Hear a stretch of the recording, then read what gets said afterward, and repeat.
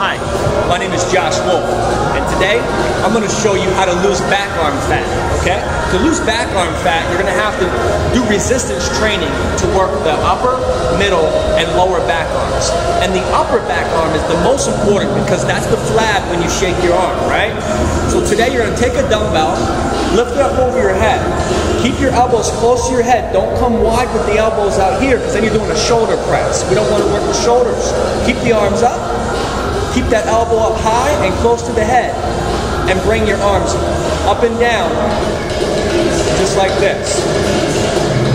You're going to squeeze at the top as hard as you can. The harder you squeeze, the harder you get. And if your elbow joint allows, you're going to come all the way down for a complete stretch at the bottom, which is going to stretch your back arm and allow a better squeeze at the top. So there you have it. There's an overhead tricep extension to help you finally lose some of that body fat in the back arm and to tighten the skin in the back arm. Thank you very much.